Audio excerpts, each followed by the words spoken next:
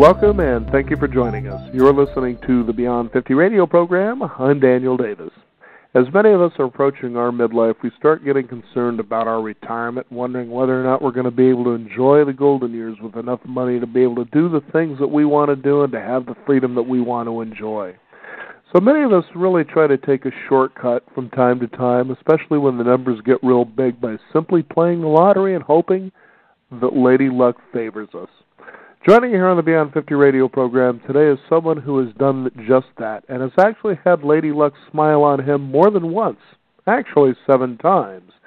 He's a lottery game grand prize winner, and he's also going to be talking with us today about how we can increase our chances of winning a lottery, probably in various types as well. We're going to learn the ins and outs, the do's and don'ts of what we can do when we buy a lottery ticket. And perhaps one of those certainly isn't looking at numbers on the back of a fortune cookie slide that tells us what our fortune is. I'd like to welcome to the Beyond 50 radio program today, special guest, Richard Lustig. Richard, thank you for joining us here on the Beyond 50 radio program. You're absolutely welcome. Now, one thing about your book that I can certainly tell the listeners is it's not a 200 or 300-page book full of philosophy and nonsense. It certainly is short and to the point. What made you decide to do that in a book? Because it's so unusual. Because that's exactly one of the things, is I'm trying to draw attention to this, that this is completely different from anything anybody's thought. People are brainwashed. Size of book, this is a how-to book. How do you learn how to increase your chances of winning? I don't care if it's a how-to book about building dollhouses. What do? They sell you a 200 to 300-page book, and the first 2, 3, 4 chapters are talking about the history of dollhouses, where they originated from, what kind of materials did they used to use years ago until they discovered this, discovered that. And people, by the time they've gotten through all that, they're saying, enough's already. I just need to know, does the red dot go on the green hole or whatever, Mm-hmm. So that's what I've done. I've made my book very short. It's a little bit different size than most books because I want it to be short, sweet, and to the point, and easy for people to understand. And that was another important part of it. You don't have to be a mathematical genius. You don't have to have a calculator. I made this very simple to understand so that you can pick it up, you can read it, and you can apply what you learn. Okay. Now, Richard, people would take a look at this, of course, and obviously, different lotteries have different winning odds. For instance, you have scratch tickets, they have certain odds, and then, of course, playing things like the Powerball or the state lotteries have different odds as well. What was it that you, I guess, kind of uncovered, if you will? Was it the odds themselves that you started taking a look at, or what was it exactly that you started doing that started really increasing your luck to the point where you've won 7 times? There's no one particular item that I can point to and say that was the one important item that enabled me to win 7 lottery game grand prizes. It's a multitude of things that I have put together. The thing, one of the big things here is I want people to understand is my wife and I are very honest people. We're not mathematical geniuses or nothing. This isn't some third world corporation or whatever that's done this. We're just normal people like you guys. And I went out when the lottery came to Florida 25 years ago and bought lottery tickets, just like everybody else, just hoping to win enough money to retire or whatever. And I had no plan. I had no method or whatever. And unfortunately, like everybody else, I was losing 99% of the time. So I just sat down and said, well, there's got to be something you can do to give yourself a better chance. So I wrote down some ideas. What if I did this? What if I did that? And, of course, some of my things that I came up with did not work. I threw those out the window. But some of the things I came up with did work. I said, okay, let me see if I can come up with some more winning ideas. And as I kept adding to this list of things that were enabling me to win more often and larger amounts of money, eventually I won my first grand prize. Mm-hmm. Now, to be honest with you, Daniel, when I won my first grand prize, and you used a word that I hate, luck. But that's what everybody, the world seems to be stuck on that word. And I, at that time, was like everybody else still. I just thought, wow, I won a grand prize. I'm a lucky guy. But then I won my second one, and then my third one, and then when I won my fourth grand prize, that's when I said to myself, wait a minute. You know, luck has nothing to do with this, okay? You can't, I mean, most people have never won a lottery grand prize. In fact, most people don't even know someone that's won one. So how can you say that someone who has won 4 lottery game grand prizes at that point is just a lucky person? So I continued to work on my method and adding to it, and eventually I won my 5th, my 6th, and here we are now with 7. So luck, people who rely on luck are fooling themselves. Ah, okay. Well, it certainly makes sense if you won more than one time, then, well, there's a little more than luck going on there. Absolutely. Mm-hmm. Okay, now let's go ahead and break it down to a couple of things that you share in your book that people should consider doing when it comes to standing in line and getting ready to buy the ticket, because I know there are some, I guess you could call them myths that circulate out there, and one of them certainly is this. When it comes to going and buying, let's say, the Powerball ticket, that you go in there and you buy it just before the drawing. Talk about some of these things. Absolute foolishness. There is absolute no rhyme or reason why people think that if they wait till the last minute to buy their tickets, it gives them any kind of a edge. It doesn't matter if you buy your tickets the moment they go on sale the next day after the last night's drawing, or you wait till the last, you know, like the 11th hour, they say, and they're getting ready to close down and you won't be able to buy any more tickets after another 10 minutes and buy your tickets. There is nothing that gives you an edge. I recommend that, like, for instance, most state lotteries and like Powerball, which is a multi-state lottery, whatever, most of them are like on Wednesdays and Saturdays, okay? Mm-hmm. You know after Wednesday night's loss for yourself, you didn't win, whether or not you're going to buy tickets for Saturday night's drawing. You're going to know it the next day.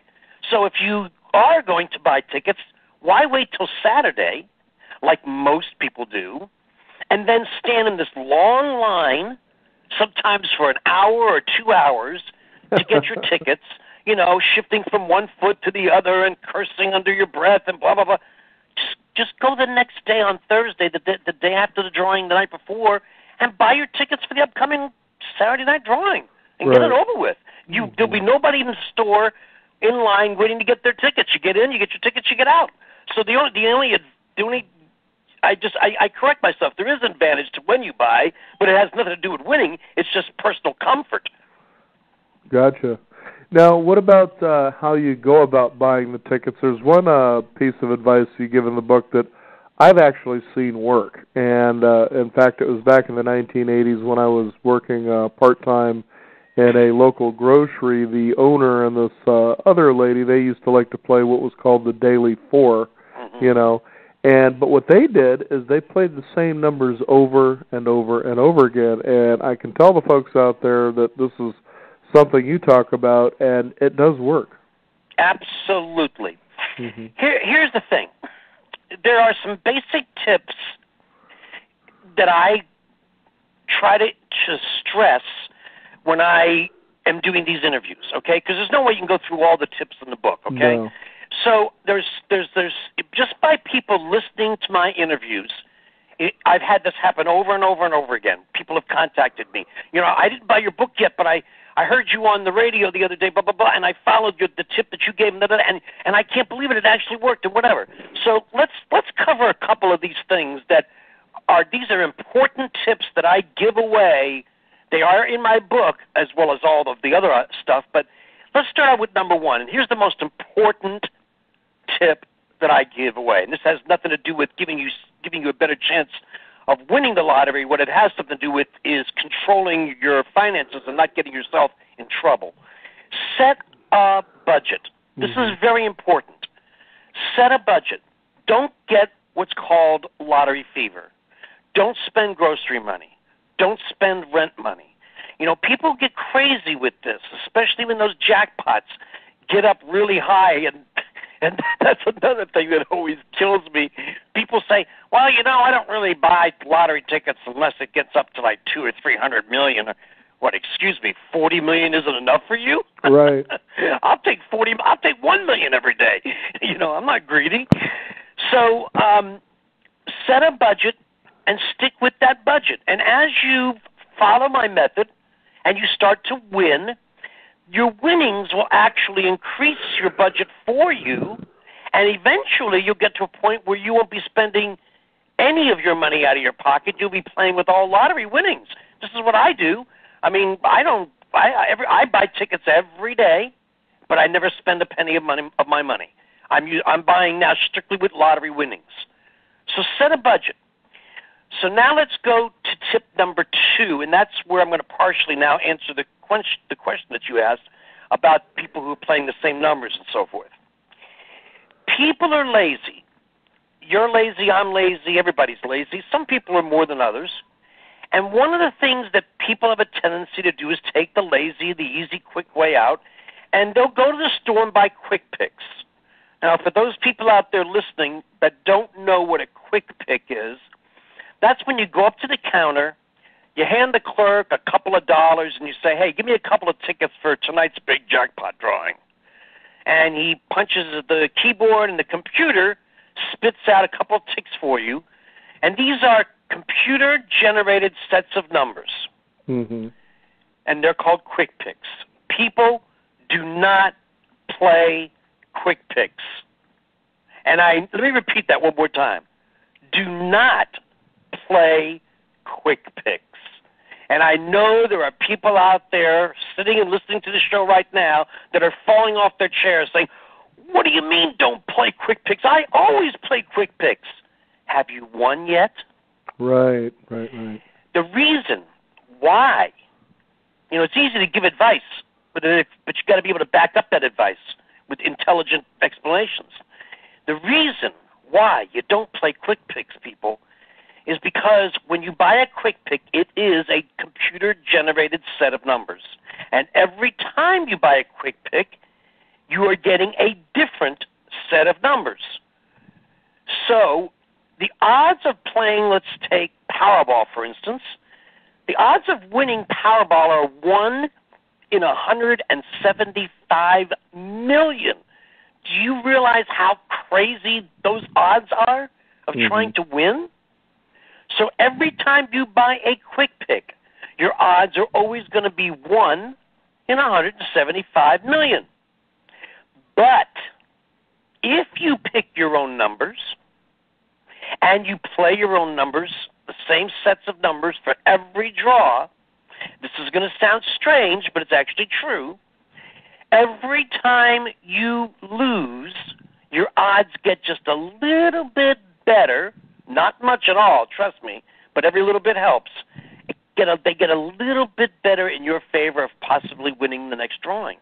So pick your own numbers, never ever change them, and never miss a draw. Mm-hmm.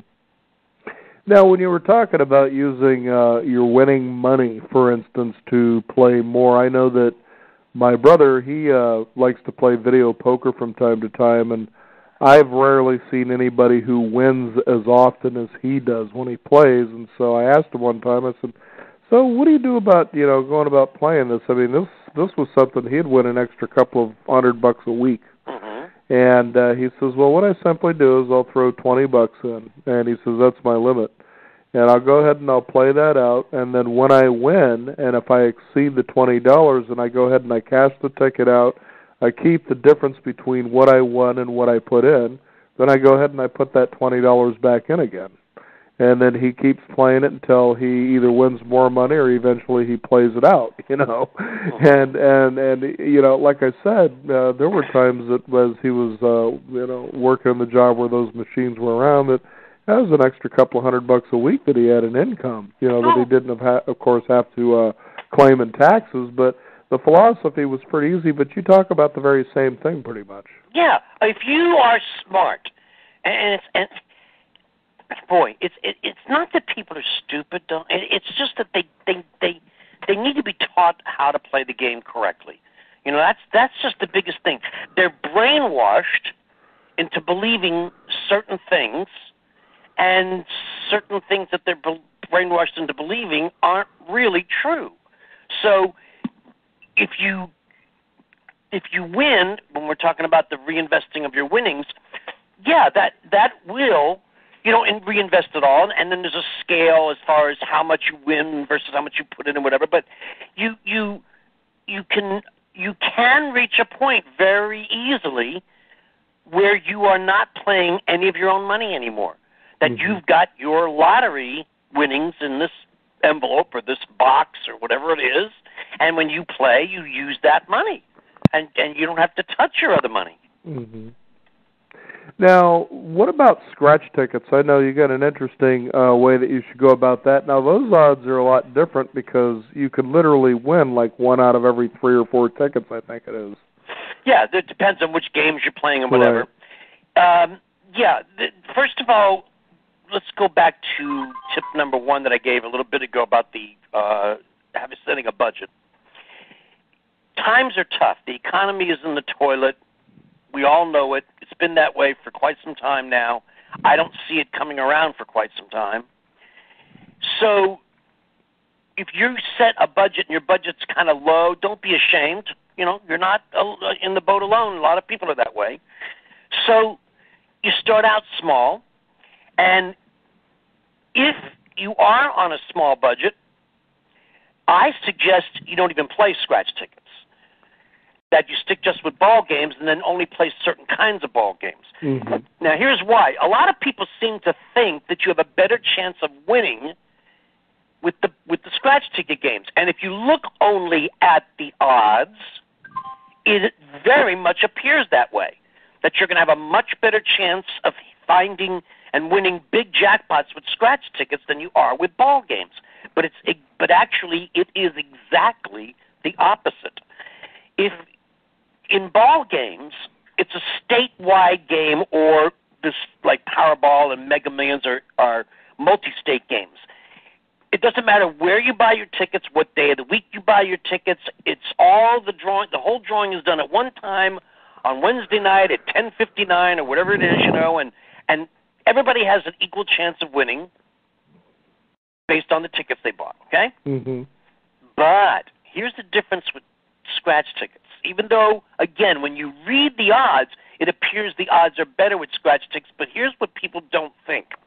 Let's see, your area code 503, that's out west, isn't that Oregon or something? Yes, it is, Portland, Oregon. All right. So now, Oregon comes out with a new scratch ticket game, all right? And let's say that scratch ticket game is going to have 10 $100,000 grand prize tickets that will be available when the game starts. Okay? So they're going to pretend $100,000 grand prize tickets. Now, these tickets are pre-packaged up. Even the lottery people themselves have no idea where the grand prize tickets are in that huge big of stacks of that just came in by the truck and are all stacked up there and they're near the door. They have no idea where those 10 tickets are in that huge stack of tickets. Mm-hmm. And they'll take the individual packages and throw them on a truck and ship them out there around the state. So one of those 10 $100,000 grand prize tickets can end up in Baker City. Another one could end up in Medford. Another one could end up in Coos Bay. One of them could end up in Salem. You see what I'm getting at? I do. They end up all over the state. You're in Portland. So first of all, what are the odds of just one of those $10 or one of those $100,000 grand prize tickets even ending up in the city that you live in? Mm-hmm. And then, what's the odds of if one of those tickets makes it to Portland? What's the odds of that ticket end up being in a stack that is sent to the store that you buy your tickets at? Right. Now, when you look at it that way, you say, well, that's crazy. You can't ever win. Because there's no way to know where the tickets are. Mm-hmm. And basically, that's almost real, except you can win. One of my 7 lottery game grand prizes was on a scratch ticket. 2 of my 7 game grand prize winnings were off of second chance drawings, which were off of scratch tickets. So you can win on scratch tickets.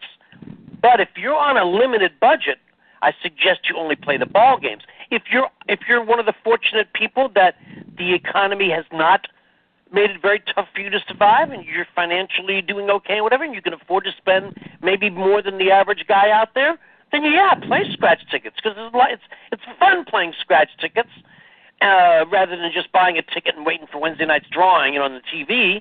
You get to scratch it, try to match up numbers or symbols or whatever.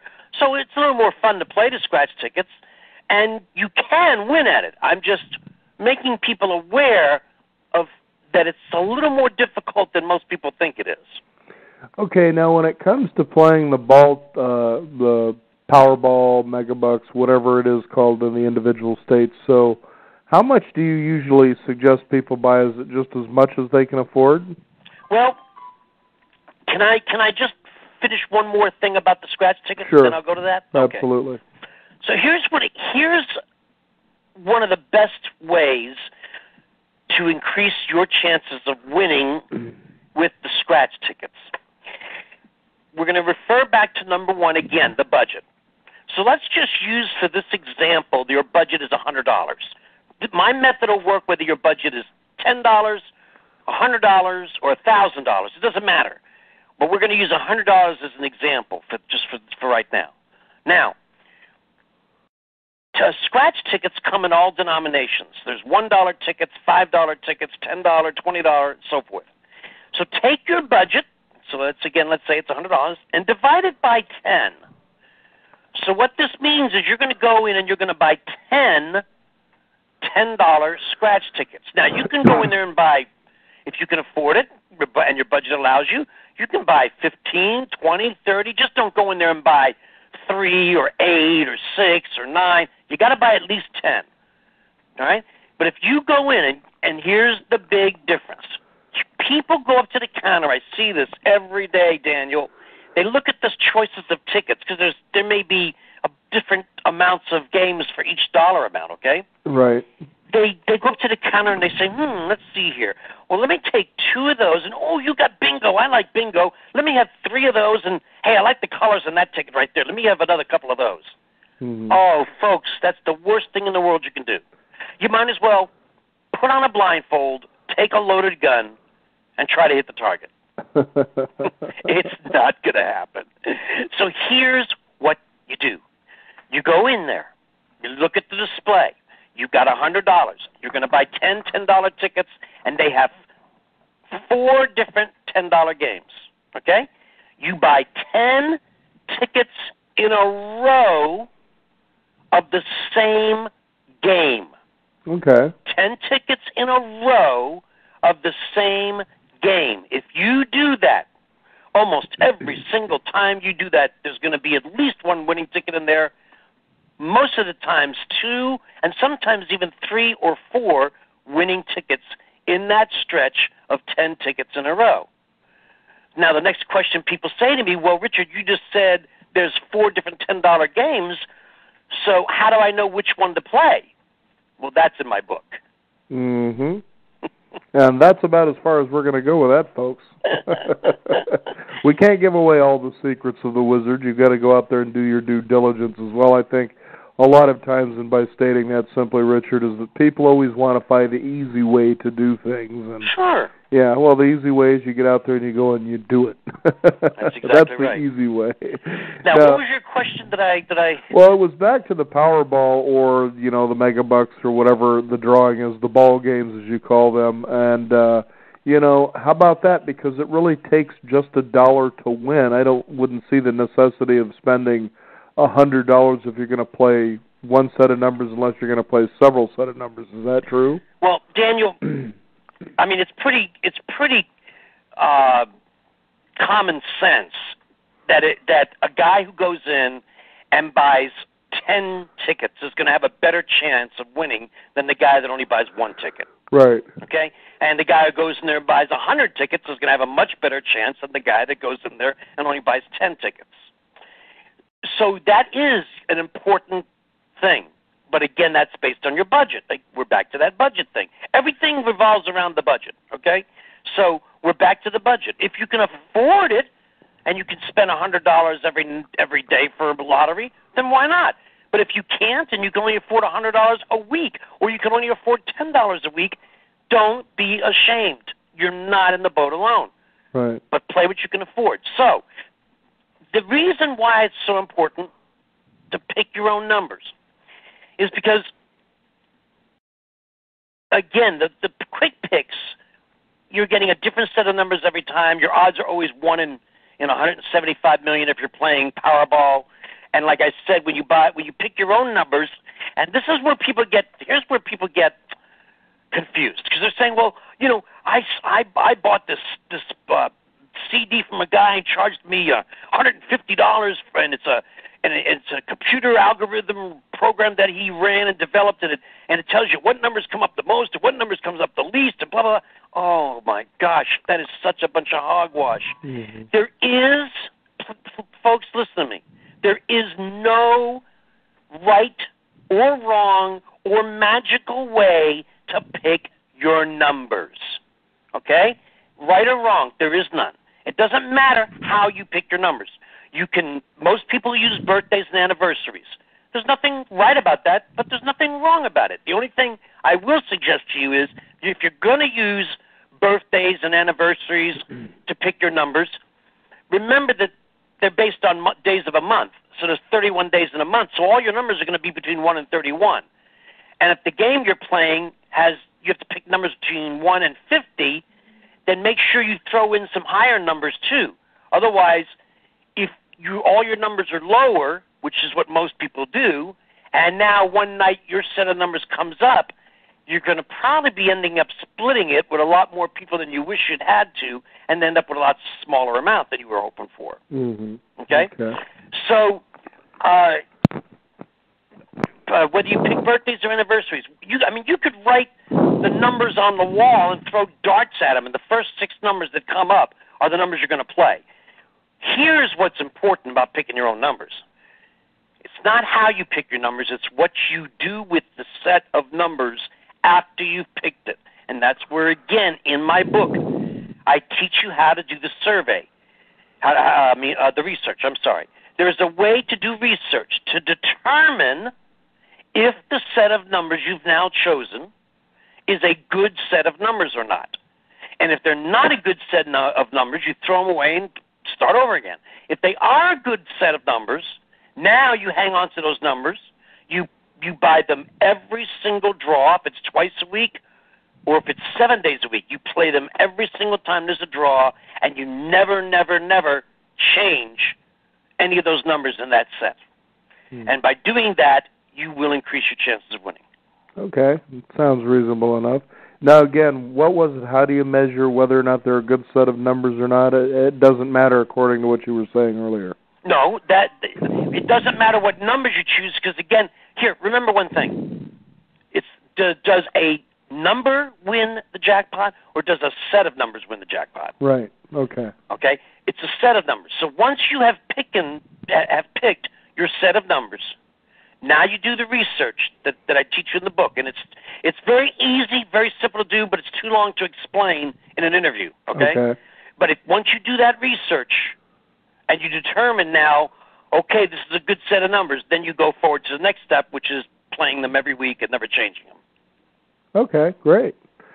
For those just tuning in, we're talking with Richard Lustig, and his book is Winning Lottery Method. This has been seen on television for those who need the validation that television will help you make those kind of decisions because it has so much integrity. The Beyond 50 radio show, though, does tell you that a lot of his methods that he's talking about here do actually win. I've actually seen it in action before I even seen this book, believe it or not. And so, and obviously you have a lot of testimonials on your website. If you can give our listeners your website out, that would be great. Absolutely. It's winninglotterymethod.com. And like you said, Daniel, if they go to my website, I have a whole page dedicated just to testimonials.